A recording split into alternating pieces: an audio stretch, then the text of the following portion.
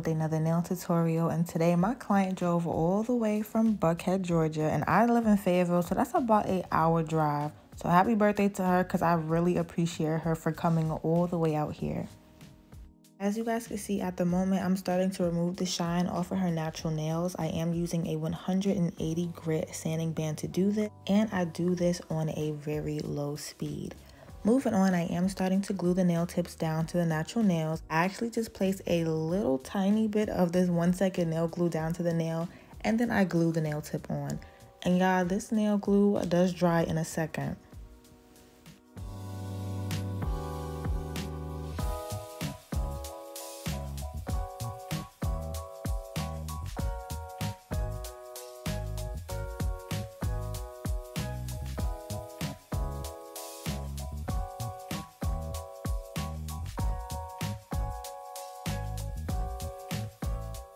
Today, my client's going to be getting some long/XL nails. She didn't want to do XL, but she also didn't want to do just regular long length.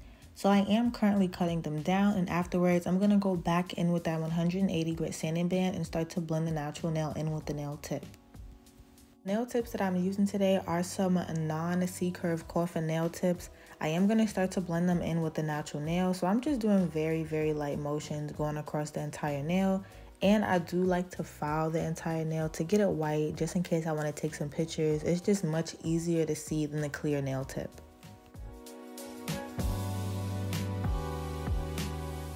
These nail tips are already pre-shaped, but I do want to make sure that there's no nail tip on the side sticking out. So I am going in with this 100 grit hand file, and I'm just going to lightly file the sidewalls to make sure that it's nice and snugged near where I placed the nail tip. And I'm also going to make sure that the bottom of the nail is straight. When I'm finished doing this, I will be going in with an alcohol pad to remove all of the dust off the nails and dehydrate. I like to use those alcohol pads because it's like a 2-in-1. Afterwards, as you guys can see, I did go in with this Young Nails Protein Bond. And I'm also going to go in with 1 coat of my No Lift Primer. I love this combination. Now, when I posted this combo on Instagram, somebody has said that the Young Nails Protein Bond does not work with all primers. I told her that I personally could not confirm this because I actually never used the Young Nails Protein Bond with any other primers. So that's just what I like to use. Y'all can let me know down below if that's true, because like I said, I personally would not know.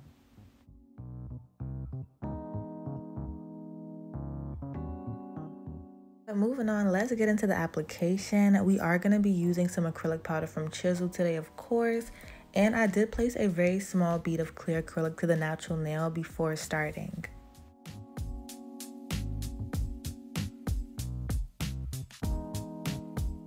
So I wanted to do another try ombre set because it's been a minute since I've did one of these on a client, because this does take a little longer. So I placed my first bead on the free edge of the nail, and I made sure that all the acrylic was sidewall to sidewall. As you guys can see now, I am wiping the sidewalls of the nail tip to make sure that the acrylic is nice and snugged.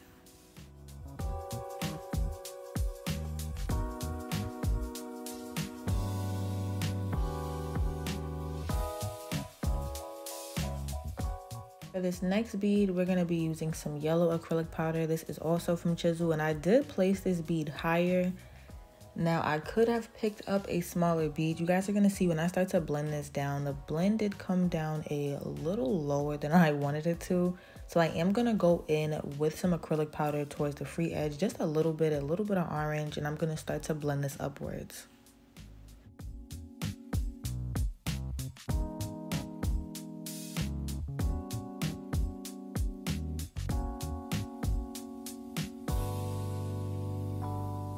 Also, I know that my nails look absolutely ridiculous. I did try dual forms with polygel, and it was a very funny experience. I do plan on posting the video this week or next week. It was hilarious because I just thought I was gonna jump into it and just be a pro. But I ended up, they were okay. They weren't too bad. They were all right. As you guys can see, I did take them off because I was like, all right, I'm not wearing these, because I was gonna wear them, but I just, But y'all gonna see how those turn out in another video. I did also draw some black Frenchies before doing her nails today. So if I got black and white paint on my hands or near my nails, please don't think my hands is dirty while I'm working with my clients. I know how people could be, so I did just want to let y'all know my nails is looking a little crazy today. The nude acrylic I'm using today is Bad and Bougie from Valentino. Y'all, I've told y'all I was in love with this acrylic powder. I definitely recommend getting it. The consistency is really nice. It does dry a little bit faster, I feel like, but it's really good.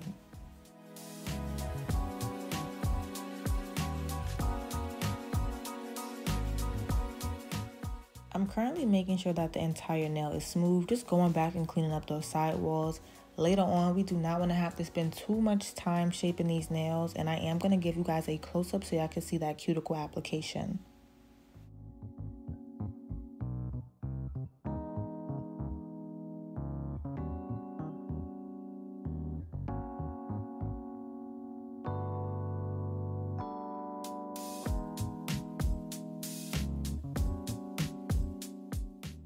Y'all, when I was working on this set today, this was a freestyle. I'm talking, I had no idea what we were doing. She just picked the colors and we started to move. So I did skip the ring finger and the pointer finger because I was not too sure at the moment if I wanted to do a plain nail or if I wanted to just keep the entire set the same thing with this ombre.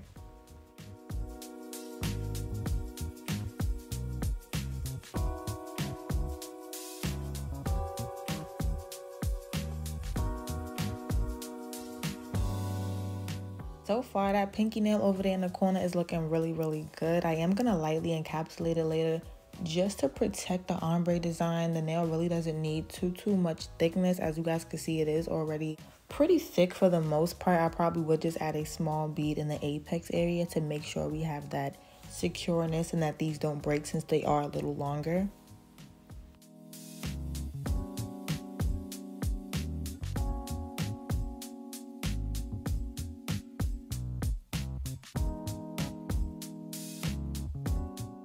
Just like on the pinky nail, I did bring this way too far down, actually much further down than I did on the pinky. So I am gonna go in with another bead of the orange acrylic powder, just a very small bead, and I'm gonna start to blend it up.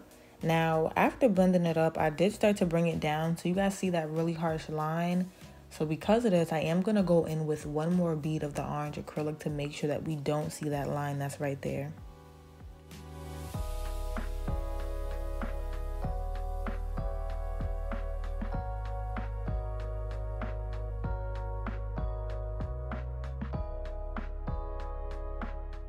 I'm also not going to apply too much pressure. I'm just going to start to lightly, very lightly blend it up and clean the sidewalls.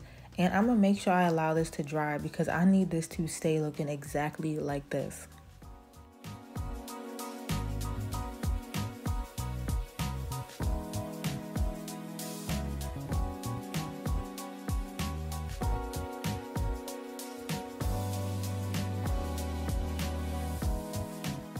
So with that nude acrylic powder, I am going to place it directly on top of the yellow. I'm going to make sure it's sidewall to sidewall, and then I'm going to start to lightly blend this down. Now y'all see this bead was not as large as the bead I used on the pinky nail, so the ombre did not come down as far as it did on the pinky, which is perfectly fine.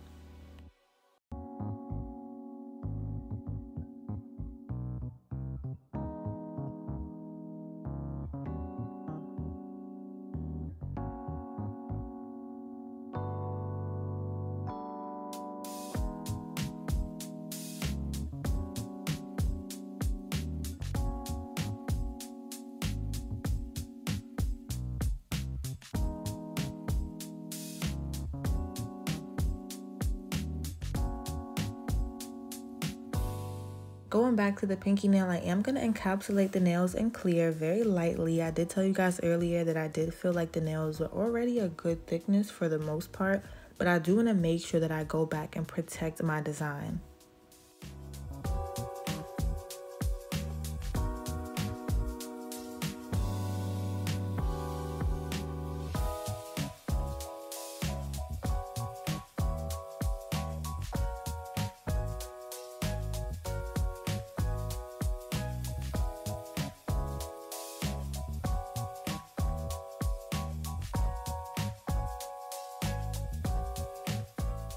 So since we're all here, I did want to ask you guys, what do you feel like the hardest thing is as a nail tech? Do you feel like it's building clientele? Do you feel like it's getting the hang of different shapes, different nail beds? What do you feel like is the hardest? Because when I first started doing nails, larger nail beds were so complicated for me. Like, I didn't know what the issue was.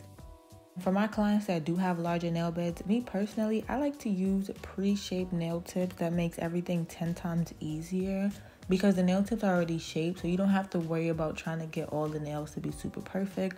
So don't stress and just let the nail tips do the work for you. So I definitely recommend that if that was a problem for you too, because I know it was for me. But like I said, let me know down below what was something that you feel like is extremely hard. It does not have to be actually doing the nails itself. It could be something that's business-wise, like I said, building clientele, or even growing your Instagram page.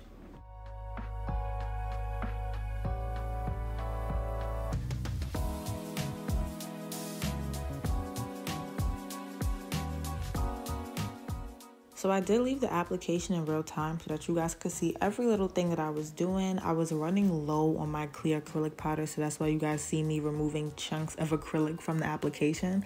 But we are going to move on and start to file down these nails. The drill bit I'm using today is currently my favorite drill bit for debulking nails and making sure that I seal the cuticles properly. I used to use a safety bit, but I do feel like the bits without the safety part get much closer to the cuticle area. You'll just have to get comfortable with getting that close to the skin with this bit.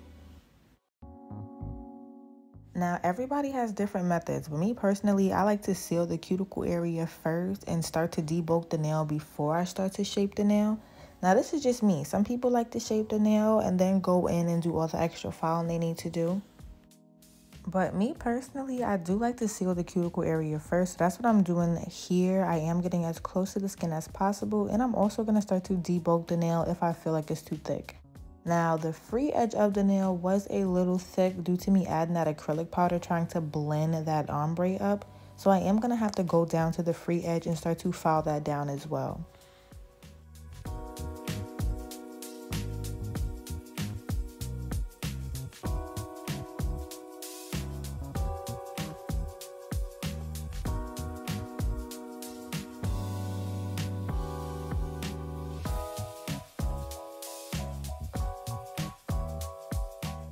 For debulking and sealing the cuticle area, I like to file going side to side. So I personally start from the right side and then go to the left. For the body of the nail, I file down and across. Also on the free edge too, but I am going to go to the free edge and go from right to left as well. So just remember the free edge and the cuticle area right to left and the body of the nail down and across.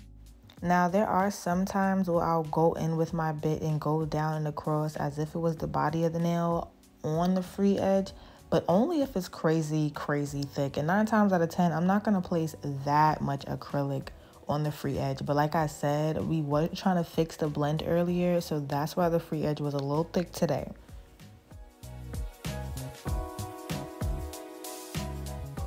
Moving on, I will be using this 80 grit hand file to start to file the surface of the nails. I like to do this to get the nails extra smooth, and I'm just going to go across the entire nail.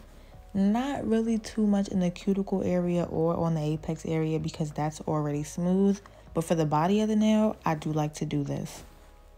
When I was finished filing and buffing her nails, I did have her go wash her hands. And when she came back, she was telling me how much she loved the sleekness of them and how they were not too thick, which I felt really good about that because y'all know I used to make my nails way too thick. They would be pretty, but girl, that apex was high up. So I'm happy that I was able to fix that. And I'm happy that she liked her nails. I know a lot of people don't like to talk to their clients or they struggle with talking to new people, but I'm absolutely positive that me talking and connecting with my clients is the reason I'm able to consistently have full clientele and get booked. When I have a new client, I start off with really simple questions like where you from, was the drive far, how was the traffic, do you got any kids? Like, I'll just ask them anything just to kind of break the ice and see what their vibe is. Now, if there's somebody that I don't really like to talk, just going based off of these questions, I'll know. Because if they're giving me one-word responses, they really don't seem too interested, then I'll be quiet. But if they start talking and asking me questions, now we can start to form a bond and we're not just sitting there and I'm doing your nails and we're kind of in each other's face.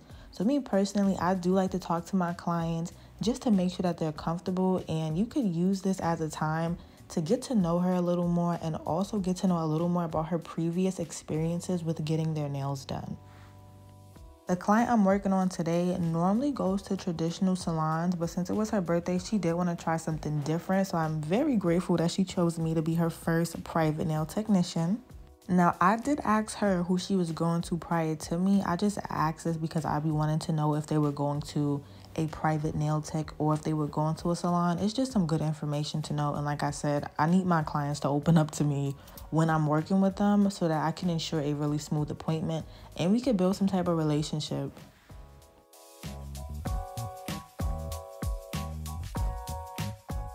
I am continuing to file the surface of the nails. I do make sure I go over the entire nail, get the sidewalls and everything, because I do need these nails to be really smooth. And her middle finger was actually a very, very funny shape from the sidewall, so I did have to fix that nail. So I did spend a little more time on the middle finger because when I did the ombre, the application came out so ugly, y'all. I don't know if y'all seen it when I turned the finger to the side, but it was looking funny. So I did have to go and fix it.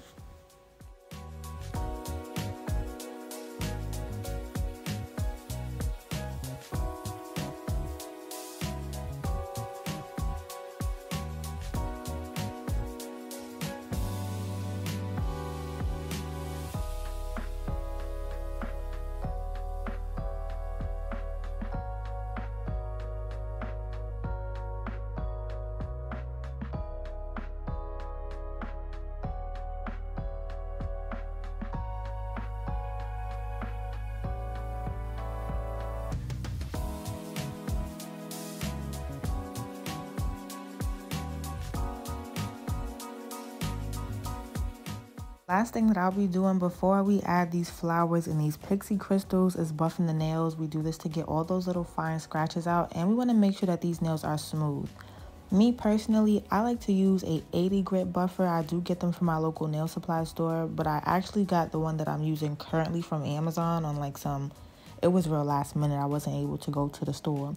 But I am going across the entire nail, and I'm gonna have her go wash her hands with a scrub brush really quickly before we move on so we can get all of that dust off.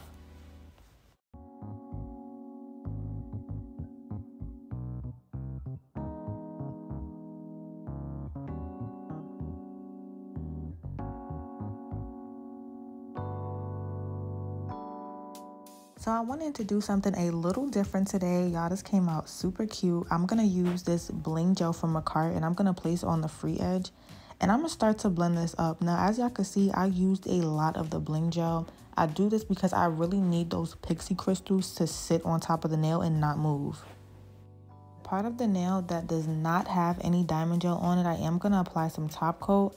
Now, I'm not going to top coat the entire nail. Like I said, I'm not going to put the top coat on top of the diamond gel. I just need to make sure that I could top coat this nail now because when I got those pixie crystals on there, it may be a little harder. Now, it is springtime, so I did want to incorporate some flowers. So I am finally able to use these yellow flowers I got from Amazon a very long time ago. And I'm pressing them down into that diamond gel, like I'm really applying a pressure. I'll also be applying some crystals to the gel as well. Like I said, you will want to press these down a little bit, make sure that those stones are in there. And then I'm going to get my pixie crystals and start to sprinkle them very lightly towards the bottom. And for the most part, I do remember where I have the diamond gel. And I'm trying my best to only apply it to where the diamond gel is, not the top coat.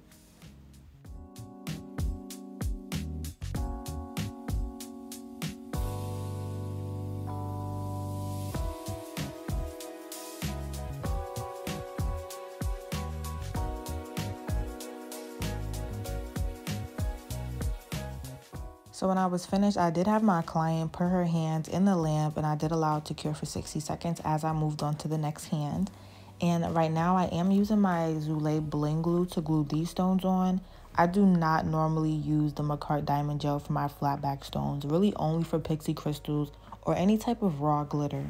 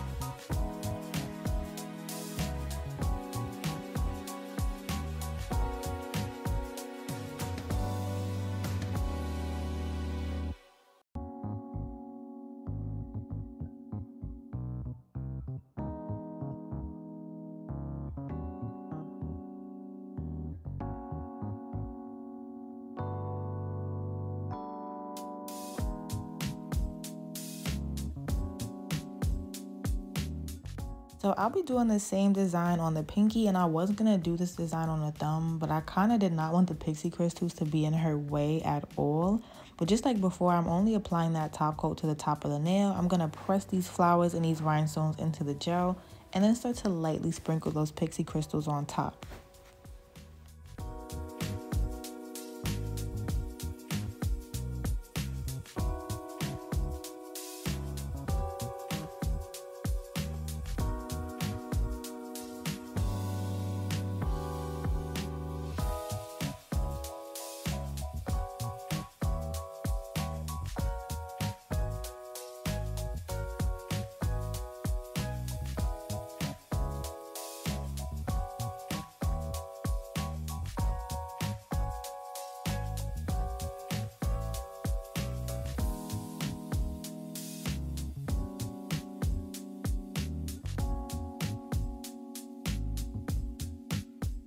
I was extremely satisfied with how this freestyle came out. I told y'all earlier, I didn't know what was going on. I didn't know what we were going to do for the nails. I just knew it was her birthday. And I knew we had orange and yellow to work with. So when I'm freestyling, I do ask my client what they like and what they don't like. I also ask them what colors they don't like. So I'm aware of what not to do. These flowers did also come with tiny caviar beads. They were gold, and I did place them in the center of the flowers. For that, I did use the Zule Bling Glue again, and I placed it under and on top of the caviar beads to make sure that none of the beads move from the center of the flower.